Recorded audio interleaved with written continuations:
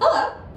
Happy International Women's Day. My name is Mackenzie Ehrling and I head up the client success team here at Pareto. And I'm Georgie Hunter. My title is Senior Vice President of Sales in the USA for Pareto. Yeah, just call me boss. Head honcho? You know, on a given day.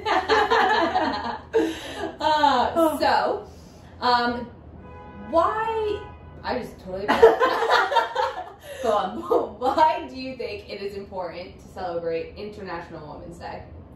I think to keep it at the front of mind that there has been a lot of progress made when it comes to equality in the workplace, but we're not quite there yet in terms of a true kind of vision where people don't come to any sort of environment with their kind of preconceptions about how things should be. And so for me, I want to fly that flag for the next generation, and I'm sure we're going to get into it a little bit here, maybe even. Yeah, why don't you kick us off? Why don't you? What is the most influential piece of advice that you've had in your career? So I would definitely say, and it's one quote that has stuck with me my whole time at Pareto, since this is my first job ever. Is ask for forgiveness, not permission. And why that has always stuck with me out of anything else is that if you want to get to where you want to be in life, a lot of the times you need to be proactive, not reactive. You need to be taking risks that maybe others are too afraid of. Stick your neck out there.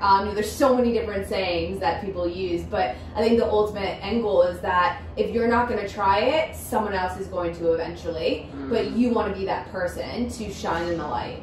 And I've always taken that with me every single day when I come and step into the workplace, because if I'm not trying new things, I'm only hindering my development and what I could be doing and my potential. And I think by doing that, I'm doing myself a disservice. So I would rather come to you and ask for that forgiveness. But at the end of the day, I'm still getting potentially the end result that I truly want.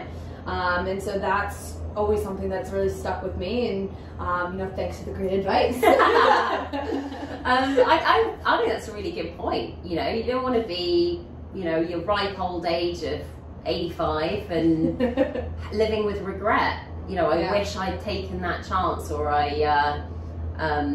shoot your shot, as they say. So really good advice there. And I think on the flip side of that is if you put yourself out there, be prepared for the feedback. I think it's part of this message or this conversation that, to break down biases, we probably have to make sure we understand other people's perspective of us, but not from a sensitive perspective, more from a, okay, well, if I know what other people think of me, I can choose what advice do I accept and what advice do I maybe park or come back to later, depending on, your own perspective and things like that. So yeah, really good advice. Completely agree with you. Do you want me? Yeah. What message would you like to give to women to break the bias in their careers or everyday life? Well, do you know what? There's a woman called Maggie Palmer who has a company called Pep Talk Her that is doing some really important work, I think, in this area around,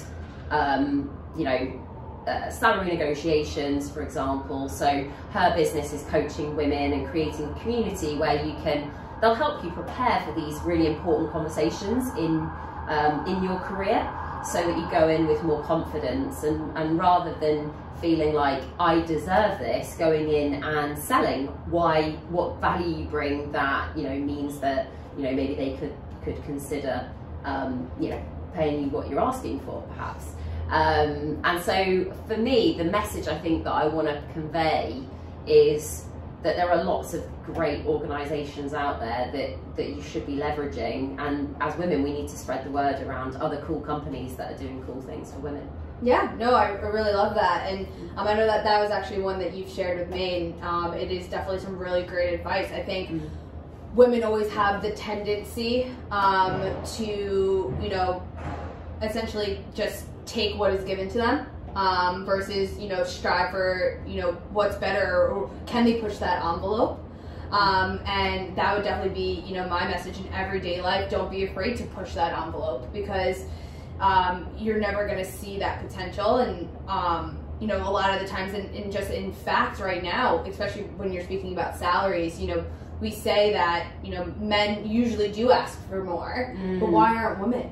Yeah. And what you can do is push that envelope and show, like you said, show the facts, show what you've done, show what you deserve. And you know, if you're coming in and explaining exactly what you can be doing and providing for that company or wherever you're trying to do, you know, there really is no argument there. And people are going to see that as impressive, but hopefully we do get to that point where it's not just impressive that a woman did it. You know, it's the standard and what people expect. Yeah, exactly. And you know, I had that experience myself. One of my team at an annual review asked for more money than I was actually on, and got it. And so, you know, you have these eye-opening moments in your career, and I think, you know, at the time you feel a bit wounded by it, but actually, ultimately, it's a brilliant lesson that maybe you do have to go out and do your research in the market to understand what, you know, you bring to the table, and therefore what that's worth. And yeah, some great points there, Mackenzie. Love it. Is there any mentors or inspirations in your career? Yeah, I think I would, I think, you know, your mentors and inspirations can come from anywhere. I think often, because this is a work-based conversation, I think about business, but totally inspired by the women in my family. And, you know, each of them bringing their own style to leadership. And, you know, it's with those kind of roots, if you like, that I'm then able to go out into the world. And my mum had a very strong voice herself, and it was actually, you know, what has attracted my dad to her, and, you know, other people, you know, I kind of gravitate towards her at events and things like that, because she has that kind of ability to be curious but to be outspoken at the same time and have an opinion. And then, you know, I love watching people like Sarah Blakely, youngest self-made billionaire, owner of Spanx, who, you know, she's really looking for her authentic voice. She's not coming into leadership trying to do it the way that other people do it, but instead bringing her own kind of talents to the way she kind of engages with the next generation. And she has a great thing called the Red Backpack Fund, which is, during COVID, she gave $5,000, which was what she started Spanx with, to a whole host of entrepreneurs, including Maggie at Pep Talk Her.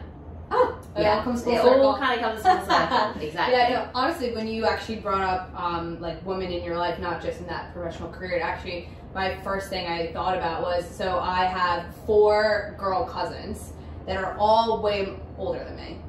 And so when it came to growing up, I was, you know, the little one of the family. Everyone was already, you know, in high school and everything like that. But now I see how successful each of them, and they all do different careers. One's in sales, one's in the film industry, one's a teacher, one's an administrative position. And despite them all being in such different career paths, it has also been such a huge inspiration to me, because they're all super successful, and I get constant advice from them. And yeah, I think it always is valuable to look not only in the business sector, but also look in your own personal life and who can help strive you to be successful. Yeah, totally true that. So International Women's Day theme this year is Break the Bias, and as a successful woman, in a typically male-dominated profession, what message do you have to young women starting their careers, either in sales or in general? Yeah, good question. I think for myself is never think that you are actually in a male-dominated career. Yeah. And reasons why I say that, while yes, I get it can be fairly obvious when you walk into a room, there's more males than females, but if you come in with that mentality right off the bat, you're already one step behind.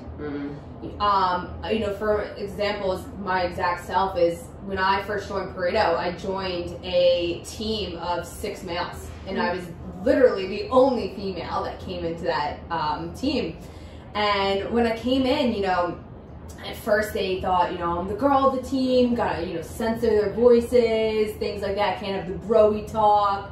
But when I came in, I immediately jumped right into, you know, their conversations, didn't mind giving my 2 cents about what they were talking about. And instantly, right then and there, I think I gained a lot of respect. But also it's then helped me to be really successful in my career because I strived to be the best person I could be. Did not matter whether I was competing against a female or a male, and which ultimately led to a lot of success in just the 9 months I started in my career. I broke 3 records in that team going up against a full team of males. But I think having that mentality and coming in with not even batting an eye when I saw that was a full male team would be my advice to everyone, is almost think of it as it should empower you, because you're like, great, I can't wait to show them up, or I can't wait to you know, prove that you know, I'm here and I'm here to stay. So I think, yeah, that's my best advice to someone, you know, going into the workplace is, you know, never, while it may be hard, don't have those biases, because you're already putting yourself that 1 step behind. Yeah, I think it's so true. It's your mindset really dictates any, you know, the way you experience any situation. I think you've highlighted a really good point there, and from my perspective, and I guess, you know, I've got a little more experience than you, obviously looking very fresh, but, you know, it's just, I think, I don't have any regrets of my 20s at all, but I would say use the time to experiment. I think sometimes if you're ambitious, you get your head down, you follow one track, and actually sometimes your 20s will fly by, and instead use the opportunity to experience different things, meet people. Your network is part of your power, right? Yeah. And I heard on a podcast recently that actually mentors will seek you out.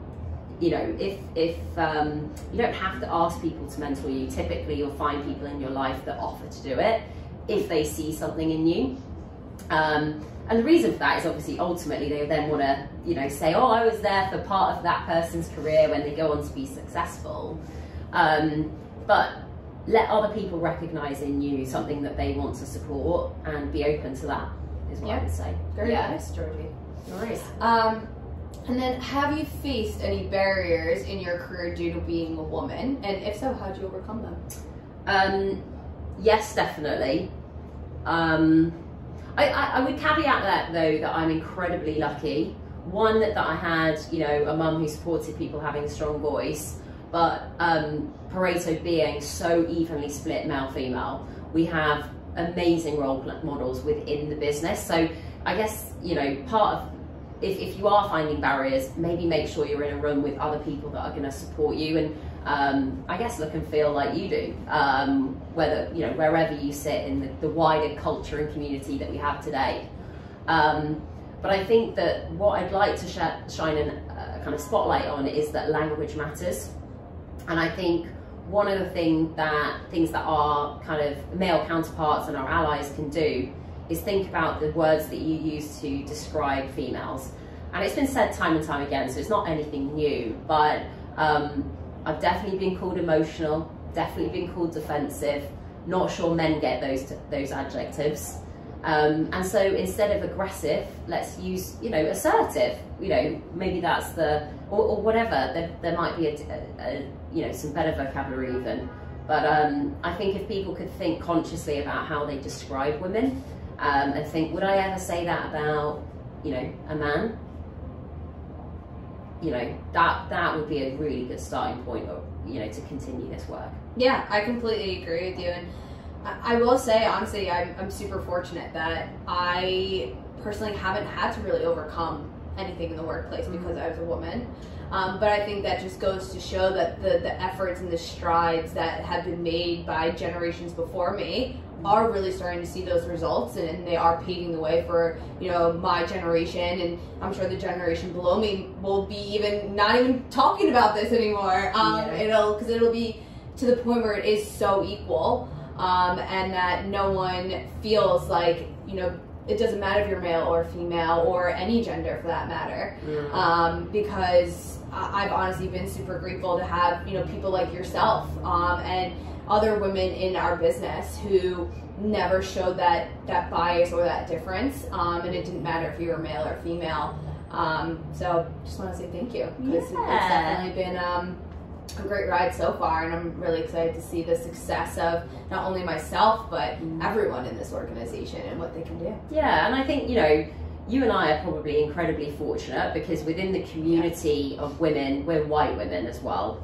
And I think part of this conversation is we have to support, you know, sisters from other communities having, like, feeling like you do, which is that there has been that progress and that opportunity for them to come into work and not feel like that they're constantly fighting to be seen, to be heard, etc. So still some work generally to be done, but it is good to know that there's some real positive light at the end of the tunnel in terms of you know, women coming into the business community. Couldn't agree more. Well, thank you, Mackenzie. Thanks, Georgie. Goodbye. Goodbye.